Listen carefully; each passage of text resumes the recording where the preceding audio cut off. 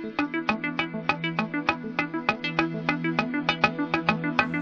and welcome to the second tutorial in the series.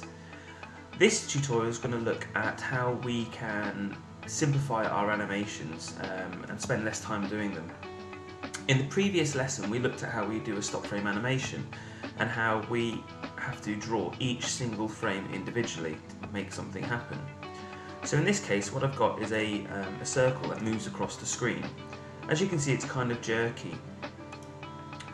What we're going to look at today is motion tweens and how we can do exactly the same sort of animation process but in a lot less steps.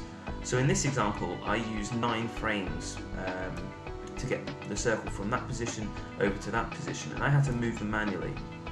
In the motion tween example, we're going to be looking at doing exactly the same thing but in a lot less steps. So what I'm going to do is I'm going to select frame 9 and press F5. What that's done is extended the frame from frame 1 to frame 9 and nothing changes. If I change it here, it's going to change it on this frame as well because they're all one long frame. What I'm then going to do is right click anywhere on that timeline and go create motion tween. I'm then going to press F6 at the end, and then I'm just going to move the circle across the screen.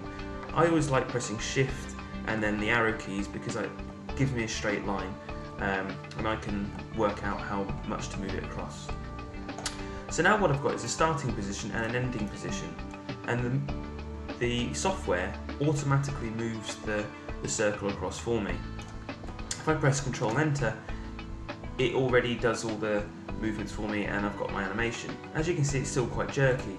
To fix jerkiness, what you usually have to do is increase the frame rate.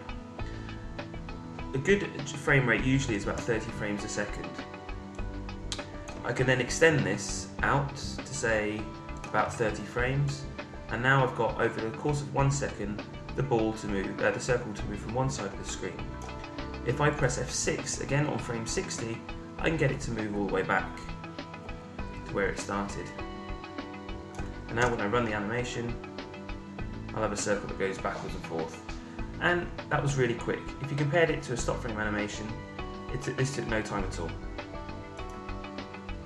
In the next tutorial we're going to look at how we can make that circle follow a particular path.